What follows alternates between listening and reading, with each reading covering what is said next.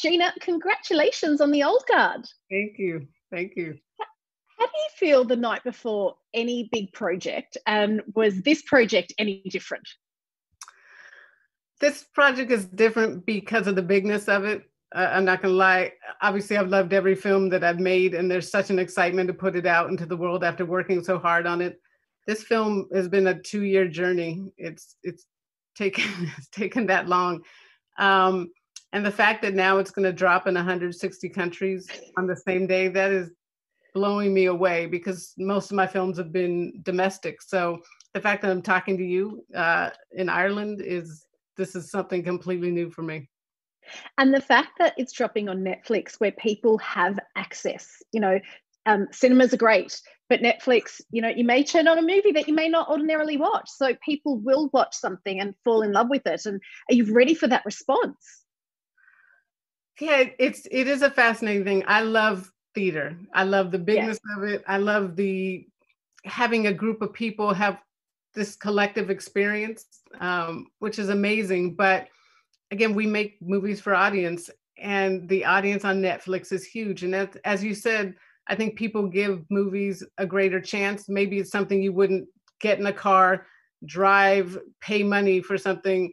Here you can sit down and experience something that may not have drawn you initially. And that's actually really exciting, not just for me, but for a lot of filmmakers who are able to tell their passion projects on Netflix.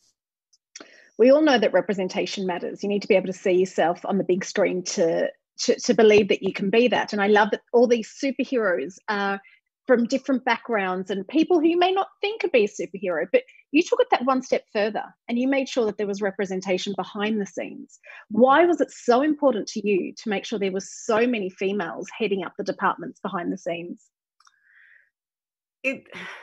Our industry is incredibly tough.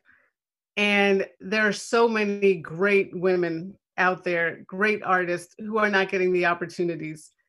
And their resumes are smaller, but it's not about talent, it's about opportunity. So me being a woman and having the same struggles, I know what their struggle is. So I am more intentional on finding great women.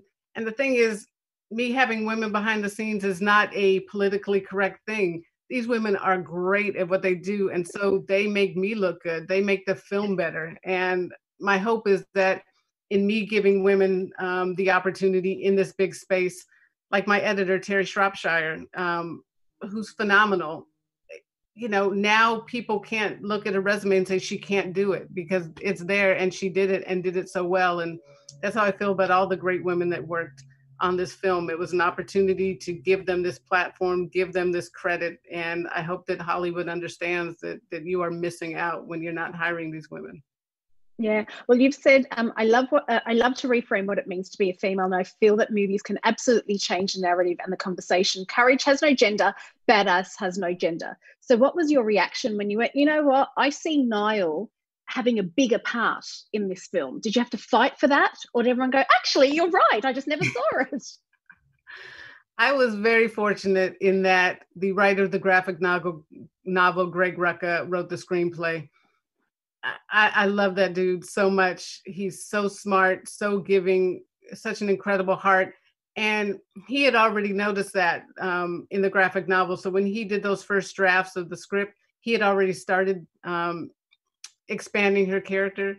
And then when I came aboard, that was my thing. I saw this character and I felt we could do more with her. And Greg was great. There was zero pushback with Greg and with Skydance, who had found the material and was developing with him. And that was a beautiful thing, because that is not always the case. But I think that's why it's important for more women and more Black women and Black men to be in this chair, in this director's chair, because the things that we are going to notice that a lot of Hollywood doesn't notice is important. And that is, let's expand these Black characters. They don't need to be sidekicks.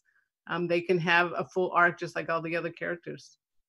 Well, I'm excited that you're in that chair and that you've brought us this. And I'm not even going to bother asking you about your next project, because all you've said is it's bigger than this. But I will say, cannot wait to see what it is. Thank you so much. I appreciate that. And I did get Gina, oh, thanks. That's all my parents' fault. Gina, so lovely to meet you. Thank you. You too. Bye.